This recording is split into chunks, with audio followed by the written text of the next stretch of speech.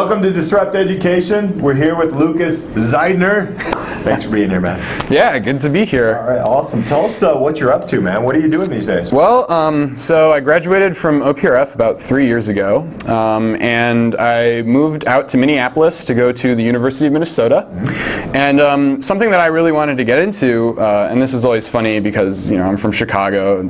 I've been a lifelong city kid, but I really wanted to do agriculture and learn more about growing food, and in particular this newer movement called urban agriculture, which is this whole idea that if we can grow food in our neighborhoods, there's a lot of vacant space in cities that isn't being utilized, and you can turn that into green space, and that can have a really positive social effect on the people living there. So especially in neighborhoods that the USDA considers to be food deserts, where fresh produce is just unavailable. This is a really tangible solution to that, and not only are you providing food, but you're creating jobs for people in the community, which is really important. You're creating a beautiful space for people to go to and enjoy the outdoors, which is often very uncommon. I mean, Minneapolis is great because there's been a long history of the city has a lot of parkland, but in Chicago there's a lot of parks, but they're not in every neighborhood, and you don't always have that nice green space and kind of some semblance of like a wilderness. So I feel like this kind of creates that, because it's not just like a cornfield. It's this super diverse. We have kale and tomatoes and all sorts of peppers and just a huge mix of all these things. We grow some weird things that I'd never even heard of before I started doing this. We have ground cherries, which are like these. They're like cherry tomatoes, but they're much sweeter and like fruitier, and they have a husk around them, like a tomatillo almost. So you have to like peel them. It's really interesting. You're working with a not-for-profit, and yes. What is that, and what do they do? Yeah, so my nonprofit is called NoMi Roots, and that stands for North Minneapolis. So we're in the North Minneapolis neighborhood of Minneapolis, and that's the state's. It's the biggest concentration of African American people in the state of Minnesota.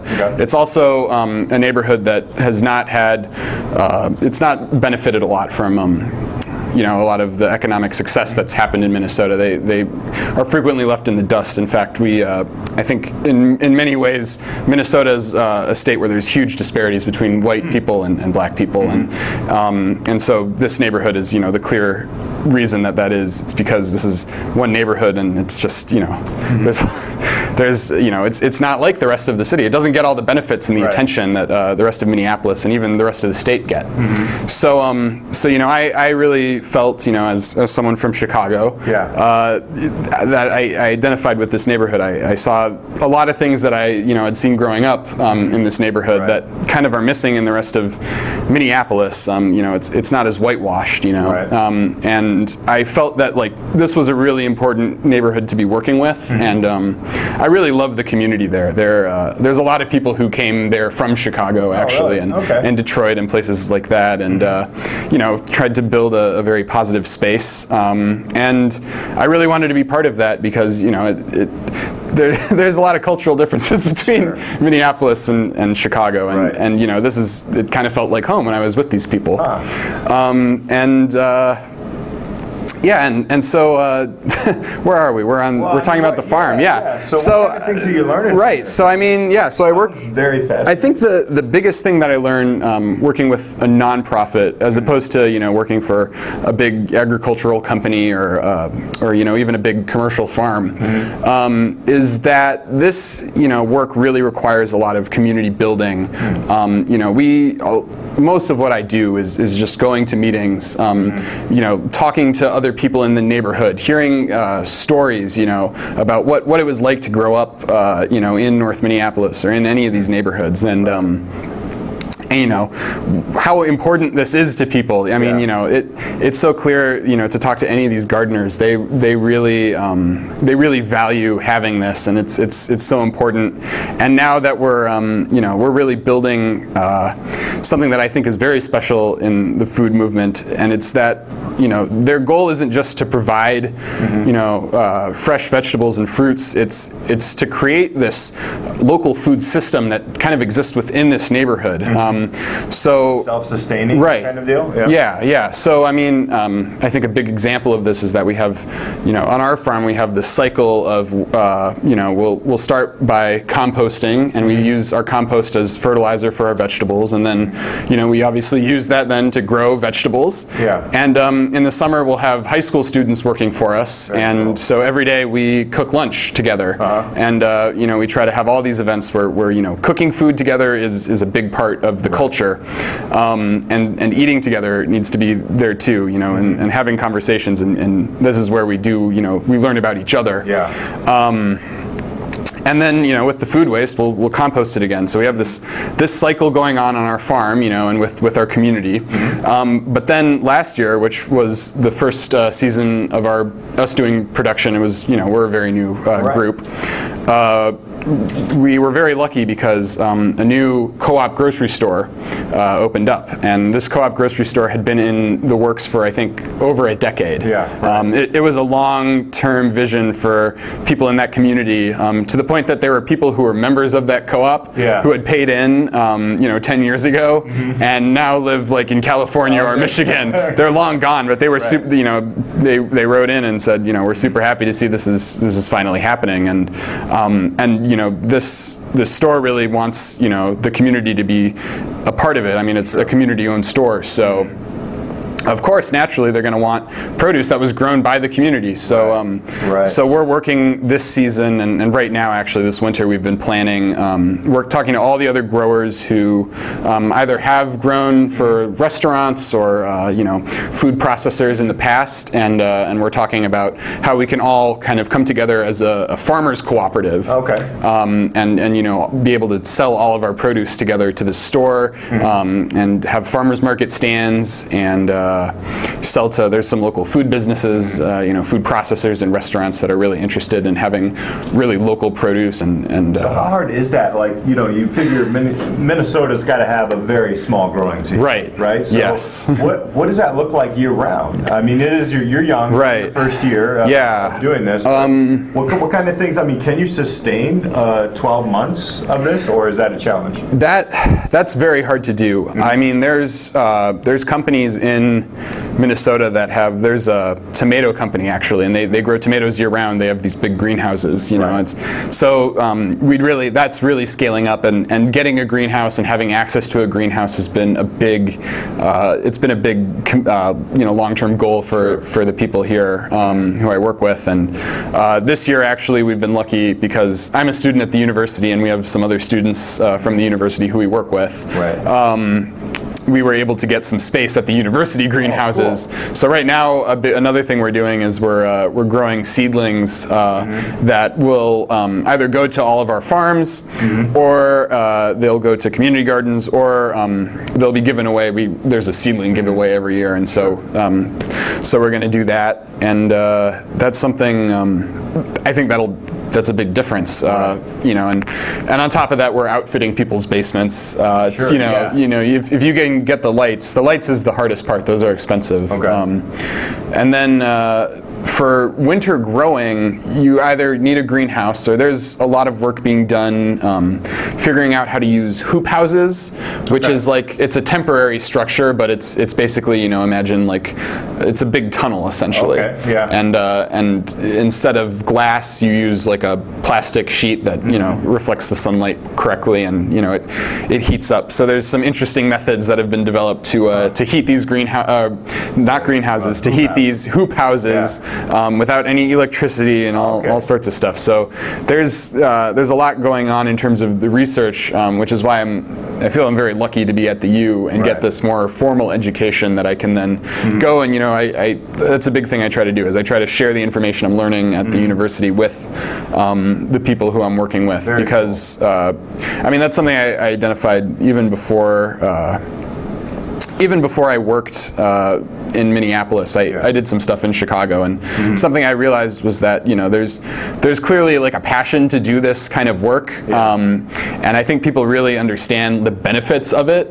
But then when it comes time to do all the growing and sometimes there's information gaps, and you have to do a lot of teaching yourself. So I wanted to have like a really formal idea, education on how farms work, you know, big farms, you know, out in the country, because is that what you're doing then at the university? Like your classes are predominantly agricultural? Or? Yes. So what I study is sustainable plant production systems, and then I have a soil science minor. Soil science is like a really it's such an essential part. It's easy to come up with those puns.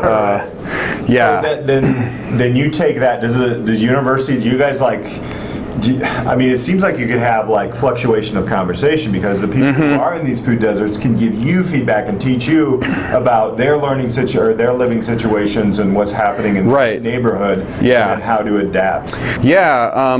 That's definitely something. So my post-graduation plan is essentially to become a consultant for all these groups, and I'm trying to figure out, I mean, the hard thing about this is that there's not much money in it right now because people are just starting out, you know, it's a really new field, and it's being done by people who, you know, just historically haven't had a lot of money, you know, don't have a lot of resources, you know, that they can share, but, you know, through grants and things, we've been able to collect some funds and start building up the infrastructure to do this on a bigger capacity, which is really great. So I'm hoping that, you know, I can kind of start out, I mean, you know, I can easily do like a landscaping type deal if I wanted to. I have all those skills. I can do people's gardens if they wanted.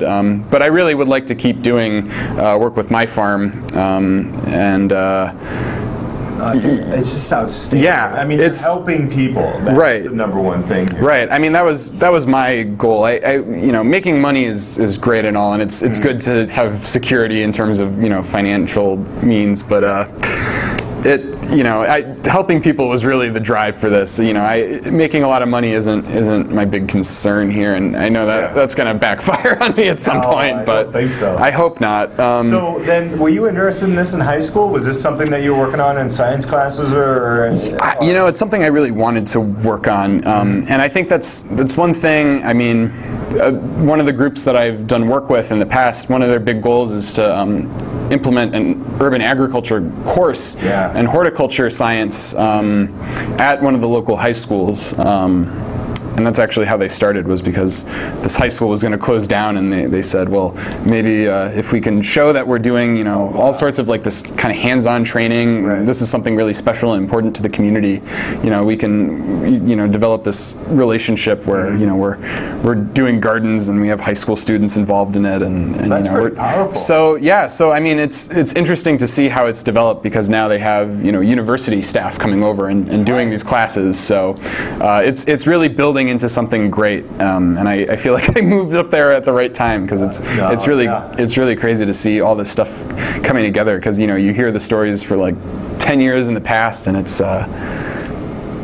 you know, it's taken a lot of work and a lot of effort and a lot of people, and so, you know, I feel really lucky to be in this place where I get to meet all these really interesting people who have, you know, made this their whole goal in life. Right. So then, taking a look at like a high school like that, which you've made it, that's got to be pretty good. You got to feel good about yourself. Like you're kind of I mean, it feels really good to be. I mean, I think that it's almost like there is like a very spiritual aspect to, you know, working with nature in any capacity and growing things like we are, you know, where you have this relationship you build with your plants and then with your community who's working with you. You know, it almost is like going to church. You know, you know, it's the people around you, and, you know, you have your elders, you know, who are trying to, you know, impart knowledge to you, and you have to figure out, like, you know, in this changing world, like, you know, what of this makes sense? What can I learn from all these people? And what can I learn from the people younger than me, the high schoolers I work with, and,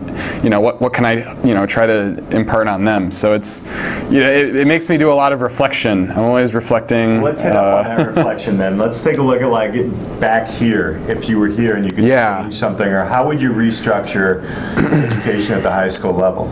You know, I think a big thing, and this could be anything. It doesn't have to be urban agriculture, but it makes a lot of sense for urban agriculture, agriculture in general even. But, you know, let people go outside of the classroom, you know, outside of the school building, you know, have have some real life interactions with anyone. Go work for a charity in Austin, or go work for any business out there, and more of learn what the structures are and what the systems are that build all these our world, our society. How to learn how it really works and be a part of it. And it feels so much more refreshing than just being told how something works. But to learn it hands-on it's really powerful, and it feels good, and it feels like you're really a part of something. So that's awesome.